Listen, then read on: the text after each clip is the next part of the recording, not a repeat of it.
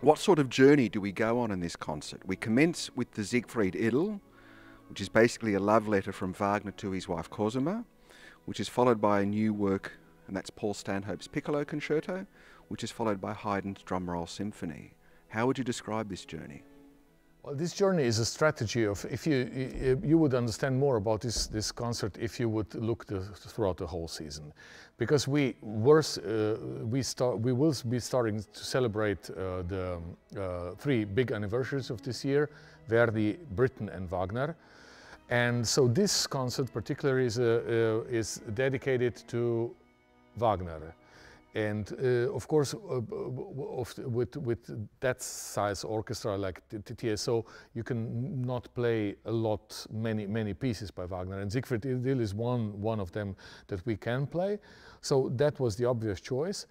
And it was my personal wish to play a little bit more of the music of the first Vienna school.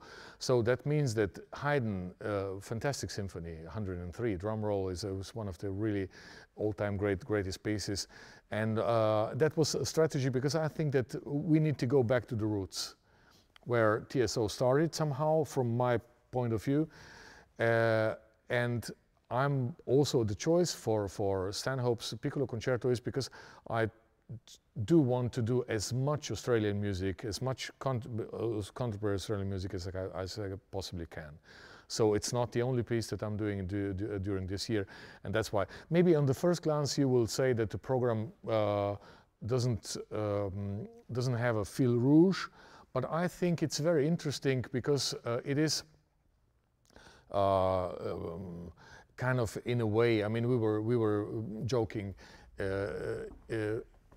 that Siegfried Idyll was a present to Cosima.